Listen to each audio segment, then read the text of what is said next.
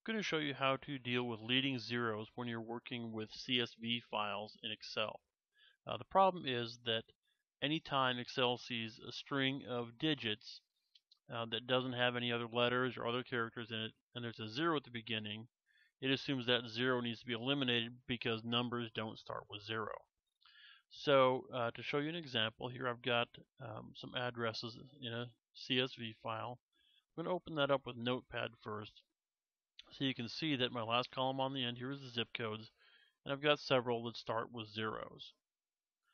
But if I double click on that same file to open it in Excel, you can see that it drops off those leading zeros. Well, it's pretty easy to deal with. All we have to do is rename this file.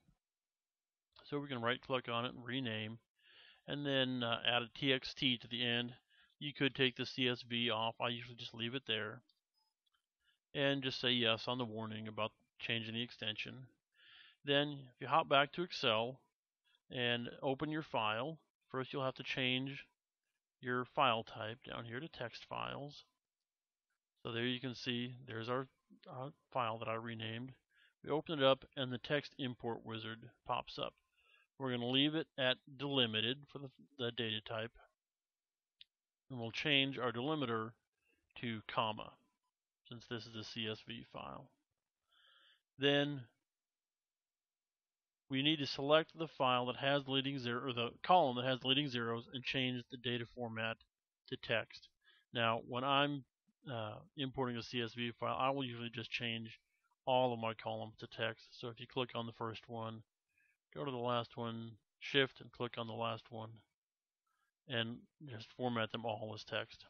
Then you hit finish, and everything gets imported into Excel. Your columns get parsed out, and you can see that we still have our leading zeros over here. Now, one other thing that you should know about is that if you don't see the file extensions on here, like where I'm showing the CSV.txt and the .xlsx, if you're not seeing those, you won't be able to rename it properly. So to change that, you'll have to change the setting in Windows to show the extensions.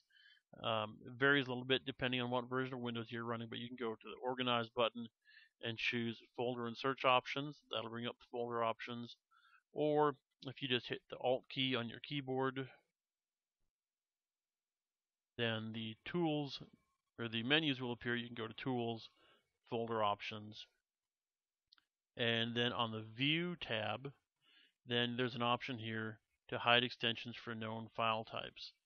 So if I turn that on, you can see that the file types disappear. I uncheck that, which is what you'll need to do. Click OK. Then they come back, and then you're able to rename those files without a problem.